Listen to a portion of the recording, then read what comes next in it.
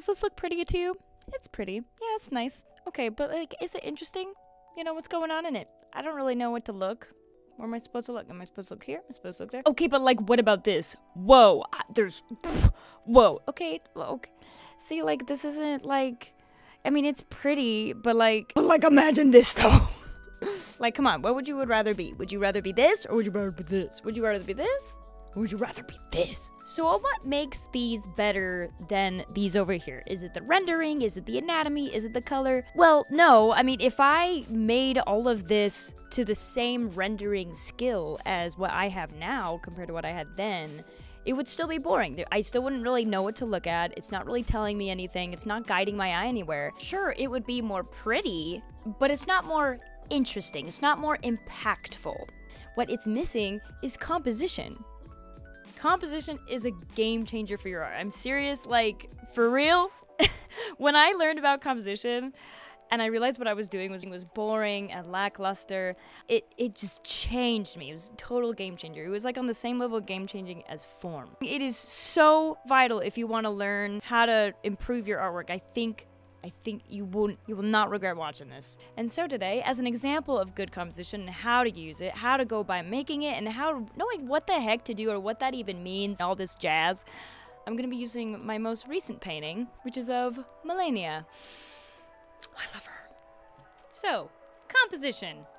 Coming up with a composition with her was actually a little bit, like, admittedly difficult because I didn't go into this with the idea that I was trying to make something interesting. She was actually a doodle that I just started. But my issue was that, well, despite her pose being cool, the way she's standing is very one-to-one to the camera, which usually is boring. So in order to come up with an interesting composition for this, I more resorted to the way I'm going to frame her body and using relationships between objects, shapes, and invisible lines, and color, and I'm going to point all those out to you.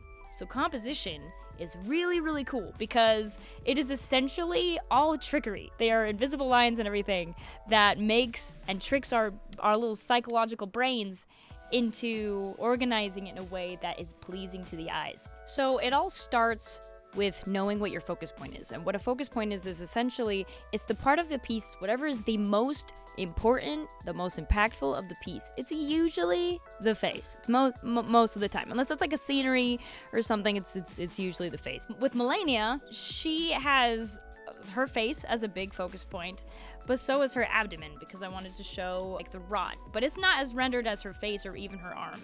So here is what's the most important. So this is a focus point.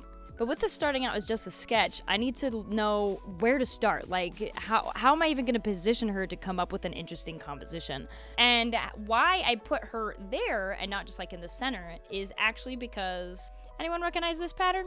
Anyone know what this is? So this is called rule of thirds. It is the most basic, beginner, yet so solid compositional template probably that exists in the art world. And for a lot of people that don't understand it, they'll use it wrong. They think, like, oh, okay, I see the blocks. I'll fill in this block, and then I'll fill in this block, or I'll fill in the center block because it's in the middle, and that's what's cool. So no. Y'all got it.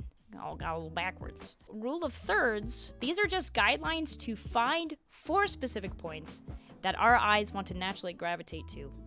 It's where the lines cross that matter. So we gotta divide each side, even little segments, and find where these lines cross to find these 4 little pointy points. So why these points matter and why they work is actually 2 psychological reasons. The biggest thing is that we are biological creatures. Nothing in nature is perfect.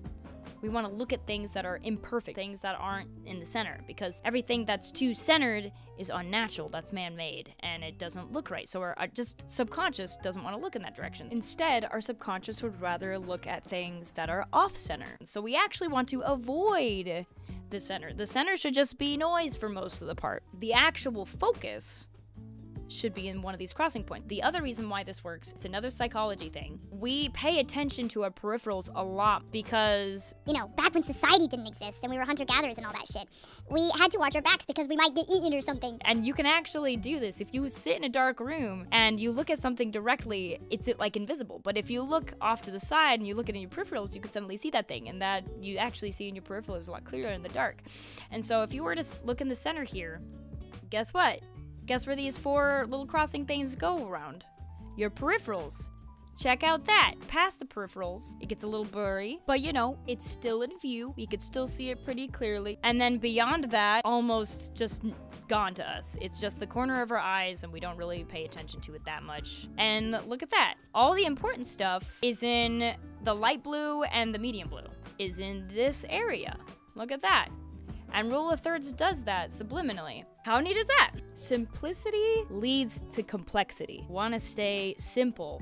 So I started simple with rule of thirds because I know that's gonna pave the way for me to come up with complex compositional stuff. But to really bring this piece to life, rule of thirds isn't enough. If I just had rule of thirds, it'd be quite stale and pretty boring. So we gotta do some more in order to make it interesting. Okay, so how am I supposed to make it an interesting composition if that's not enough? So going back to psychology, we are pattern-seeking brains. So I'm going to be making patterns in my piece. Now, I'm not going to come up with all at once because then I'm going to get overwhelmed. I'm going to start with one, and then I'm going to get another and another, and I'm just going to layer pattern after pattern after pattern, all while try and figure out a way to use the surroundings to frame the character, look around the entire piece, and always, always, always rendezvous back to the focus point. So there's a couple different ways to going about creating your own composition or your own patterns, if you will, to make your piece interesting, to make the eye look around. And that's with like invisible subliminal lines, color, and shapes. We're gonna have relationships between those things. So for example, with Melania here, you have quite a few. So obviously all the butterflies, because they are butterfly, the only thing that's like a vivid, more bubblegummy pink in this piece are gonna have relationships between all the butterflies because of their shapes and their color. And so they're all like dots that you connect. And so this is great, and I'll go into this later in lines, is that this creates kind of like a subliminal hidden line for your eyes to guide into. So the butterflies kind of act as two things. There's relationships between all the butterflies, and they make an ellipse around Melania, which is, well, a compositional line that guides your eye. Other things that you have that have relationships between both the shape and the color are the buds. All these flower buds are gonna make you look around over here on the bottom side of the piece because you're gonna look at this one, and then you're gonna look at this one, and then you're gonna look at this one, and then you're gonna look at this one. But what's cool, because they're the same color as the cape, so they're gonna go make it to the cape. Oh no, look at that, they're also the same color as the hair. Oh, and look at that, the hair goes into the wings. Another relationship between objects are these funky things, mainly because of their shape and once again the color. And so it's gonna make you look left and right and left and right and blah blah blah. They also have a relationship between themselves and Melania's entire body because they are the same color. It's the same like flesh skin tone color. So it's gonna make you look here and here and here and here and all over here and here.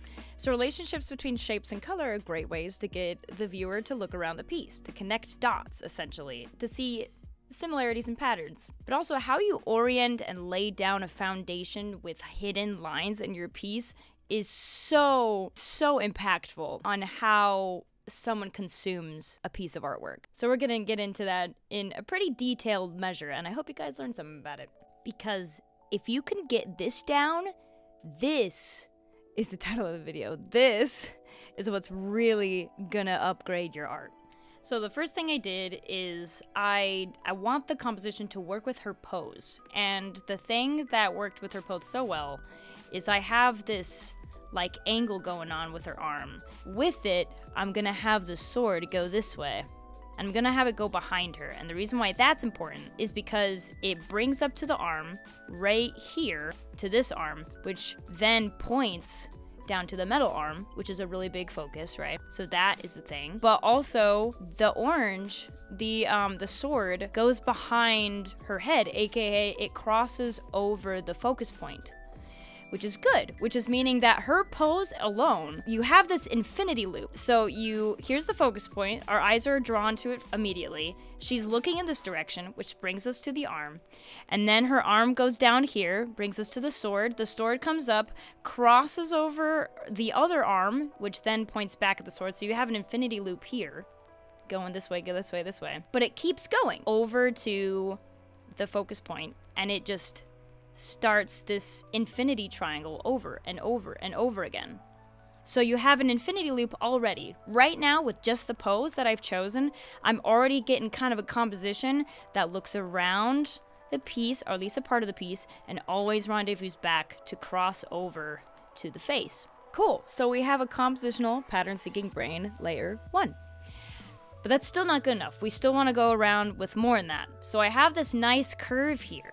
I decided to make the elements of the composition work with that, so I continued it with this tree here and the foliage. And now I have this really cool kind of ellipse that is framing Melania. But what's even cooler about following this like line from the sword, by making the foliage follow it, it's reusing and re-overlapping frames that we already put down, such as how it's gonna go this way, which is gonna go into the sword, which is gonna split into this infinity loop, and it's gonna follow here.